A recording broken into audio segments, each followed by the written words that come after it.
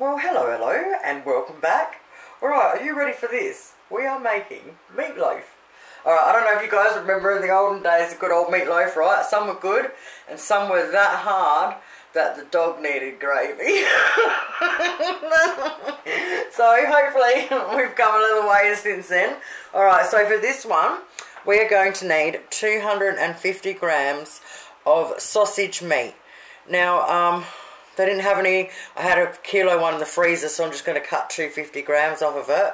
If you've never bought it before, if you go to the IGA, you can usually get it in the section where the sausages are. You can always get it from the butcher or the meat store as well.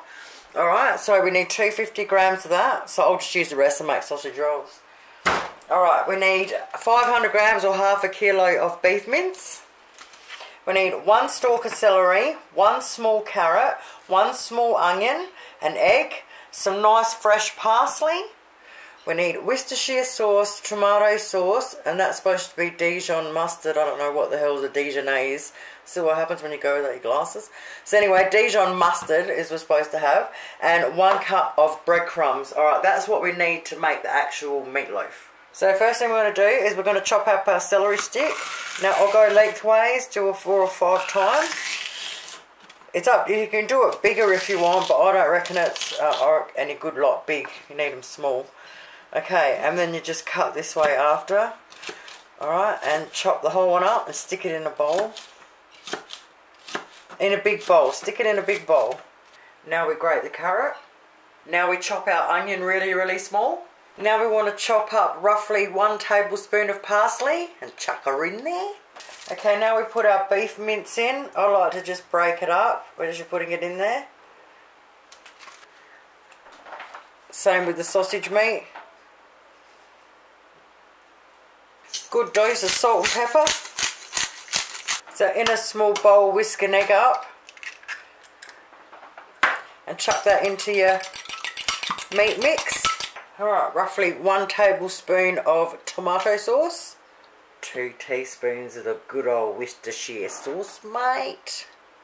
And 2 teaspoons of the Dijon mustard. Now we want to mix it all in really well. So there's no getting away from it. In the end, you've got to get your hands in there anyway and mix it up really well. Once you've done that, we're going to stick our half a cup to start with. And mix that in really well. Oh, the aroma coming off of this meat is just yummy. Other half, mix it in really well. Alright, once she's mixed up to perfection, we want to get ourselves some bench space and some baking paper. So I'll cut a piece. It is at least 30, maybe 40 centimetres long. And I've got to try and find which one's the wax side, which I think is that one. Okay, so what we want to do is we want to put our meat out onto our baking paper.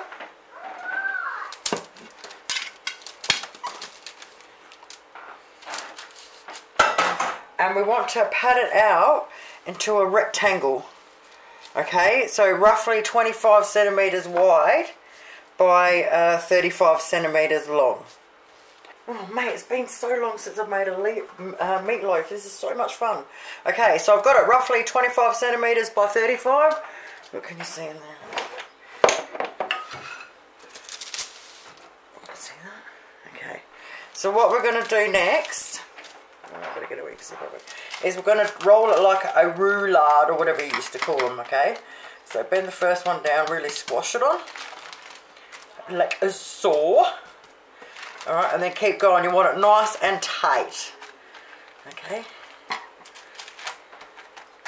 I'll just keep pulling it back to show you. See how we're rolling it?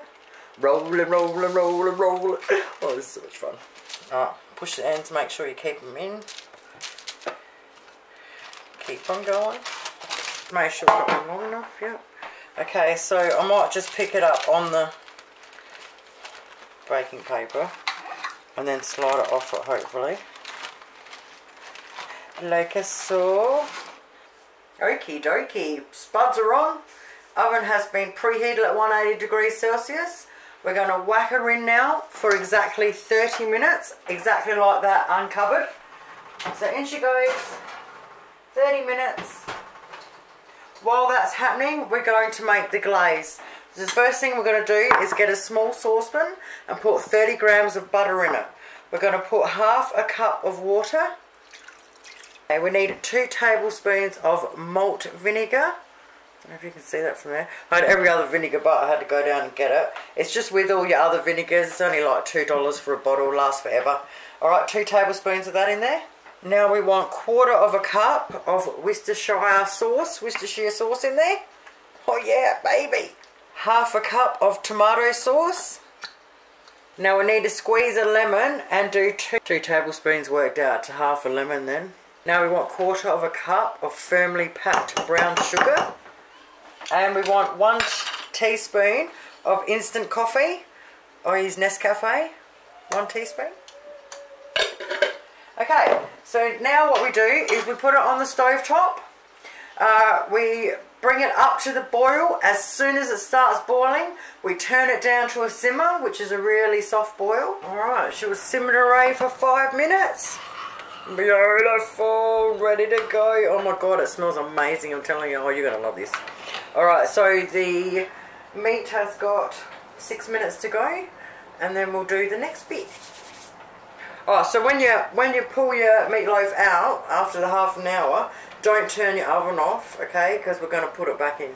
Oh my god, it smells awesome in here. Start to marinate the loaf. Oh wow.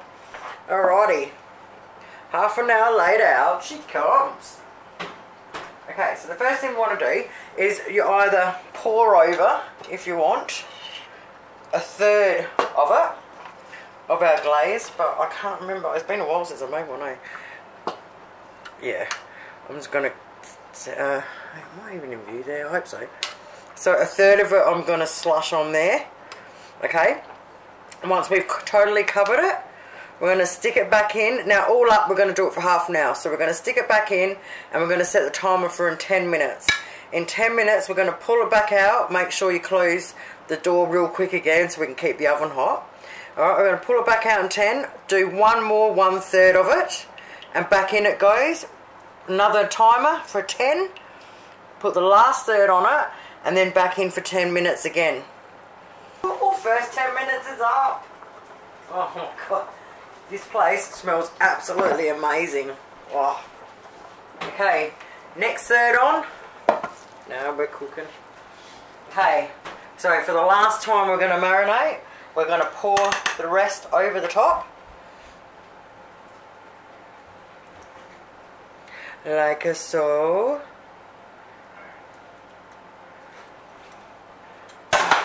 Then we're going to mix it in with what's in the bottom already. Nice thick stuff. And we're going to coat a bit of this over the top as well. Now we're going to stick it in for its final 10 minutes. When we take it out, you want to put it on whatever serving tray you want to put it on. And then once it's on there, you just get this in the bottom here will be a lot thicker again in 10 minutes. And you just paste a bit of this on and make it look gorgeous. Oh yum.